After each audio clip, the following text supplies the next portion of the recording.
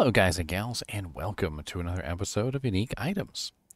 Today we're going to be going over an armor, which is a relatively low-level armor, and a relatively nice one for putting on mercenaries, because it is an armor with lifesteal. Let's go over it together, and we'll talk about this armor in regards to what its usefulness is.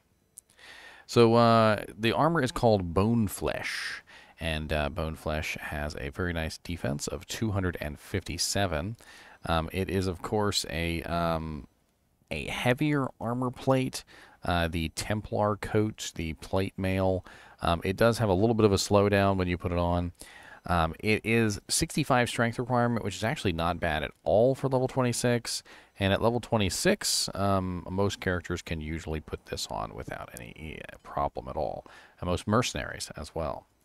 35 to attack rating is very good for a melee character, around 26. It also has 5% lifesteal per hit, which is definitely very, very nice for mercenaries and melee / range characters alike.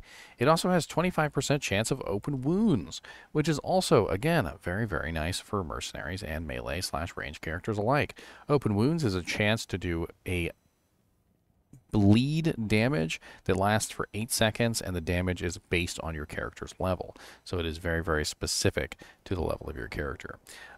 It also has a nice enhanced defense bonus of 100 to 120%, which is pretty sweet. You can also find this in the ethereal form, which has an even better defense of 385, a lower strength requirement of only 55, and the same level requirement of 26.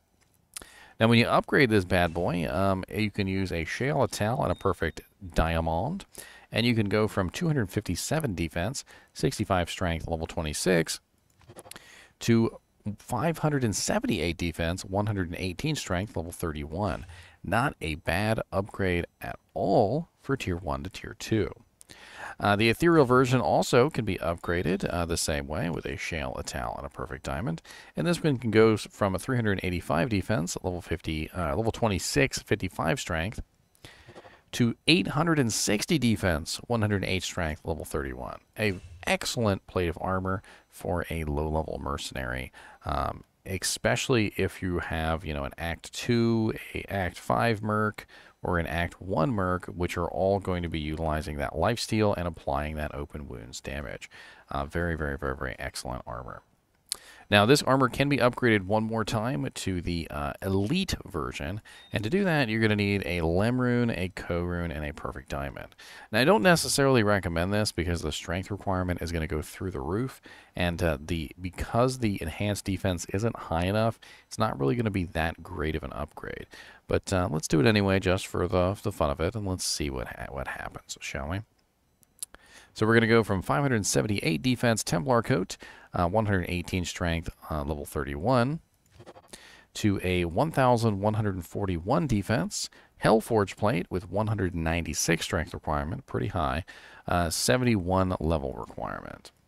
And the ethereal version has a pretty decent upgrade too, 860 defense, 108 strength, level 31, to 1,493 defense, 186 strength, and level 71. All in all, I don't really think Boneflesh is worth upgrading to Tier 3, but it definitely is worth upgrading to Tier 2, especially if you're trying to keep your mercenary alive going into Nightmare difficulty. It also has a very interesting look to it as well, because of course it is a Templar coat. I've always actually liked the way the Templar coats look, and it also has its own special color as well, because of course it is the Boneflesh, so it kind of has like this off sort of goldish brown kind of color. I'm not really quite sure how to put it. It almost looks like gold, but it's not quite gold. Like, kind of looks like leather that was like painted gold, I guess would be a better example. Always love the sound effect. Go on, Mr. Knees, if you want to go in, go in. Let's take a look and see where you could potentially find this if you wanted to find it. I usually like to go over to Silos Pen, so let's head over there and let's take a look, shall we? Bink. So assuming, of course, that we are trying to find this on level, it was level 27, right? So let's assume about 100% magic find. Let's assume bosses. and we're going to assume normal difficulty. So it does look like Diablo in normal is your best bet at 1 in 417. Not bad at all. Bale is a decent chance as well at 1 in 448. And he's a little bit harder to farm, though, but if you were killing him for EXP anyway, there's a good chance he could potentially drop the item. Look at Mr. NiNi floating there. Floating. I see you floating. Don't think we don't see you floating, sir. Don't think we don't see you floating. So who could potentially get good use out of this? I mean, that's a pretty good question, right?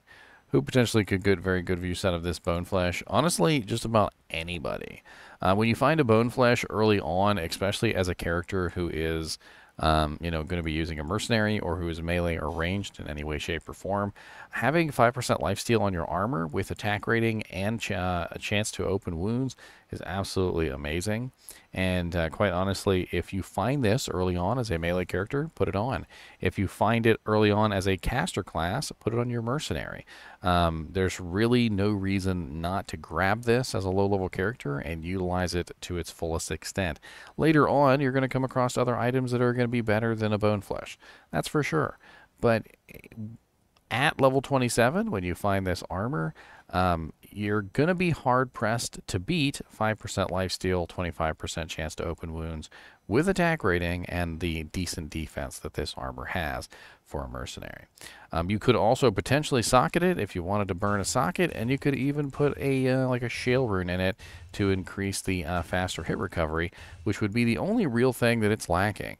And bam, just like that, now we have 20% faster hit recovery for the mercenary as well, or the melee character who's using it.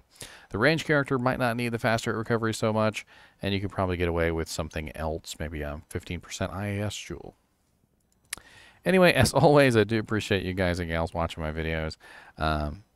Even when we're upgrading a Boneflesh to a Hellforge plate. And as always, keep watching.